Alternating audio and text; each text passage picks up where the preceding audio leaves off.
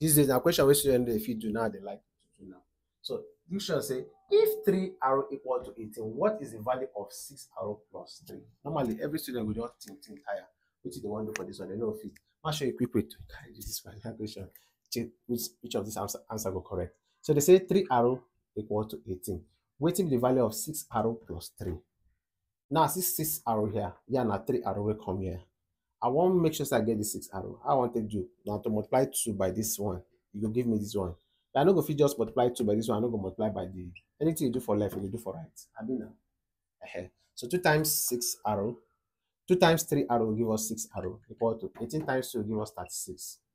But the question now, what will be the value of 6r plus 3?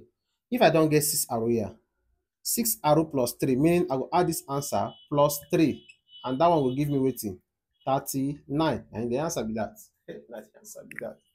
Some people, option D, I mean, you like this video, share and make students when they struggle for this SAT problem or IGCSE or GCSE or they struggle for why make them follow like this thing. No will like you all this positive people next say now.